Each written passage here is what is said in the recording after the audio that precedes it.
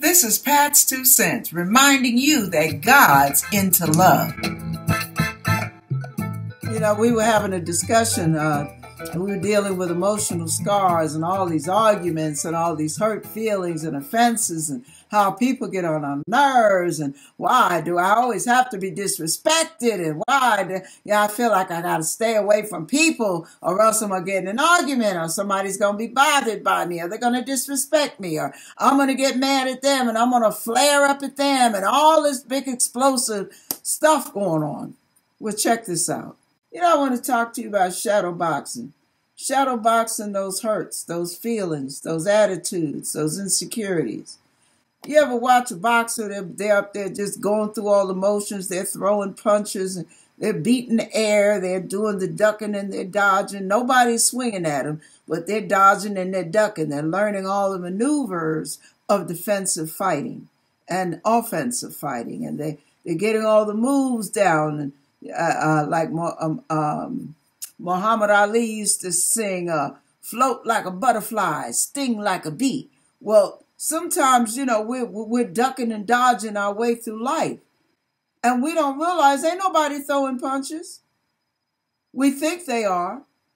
We think they are because what they said was offensive to us. Well, my question to you is, why was it offensive to you? Why did that bother you?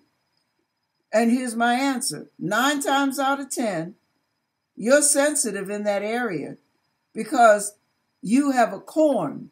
You have a sore spot. You have a broken bone that didn't heal correctly in your emotions, in your psyche. And you think when somebody says something that way, they mean this, that, and the other. And the person could just have a tone of voice they're not thinking of, they're just asking you a question. And you took the thing and made a whole scenario out of it. For them, it was a question. To you, it was attitude, it was an attack, it was disrespect, it was a snide remark, it was a put down, putting you on the spot, they're judging you, and it was none of the above. And like the scripture that says, the wicked flee where no man is pursuing. And that's what we do. We get all tied up, wrapped up, tangled up in our insecurities, in our personal fears, and our own issues. And we turn a simple act into a major attack. A person's getting ready to proclaim war on us. Oh yeah, boy, they got the guns and the bazookas and the tanks and all the artillery. And all they do is ask an innocent question. And we're up in arms with the sirens going. Ask God to heal those wounds. A simple question can lead to a big explosive argument based on your emotional scars alone. Ask God to heal your wounds.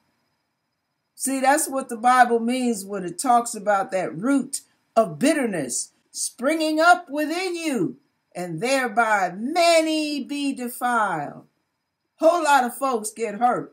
Whole lot of feelings get hurt and offended because you're already offended in something that happened to you when you were 4 years old, and you haven't gotten over it.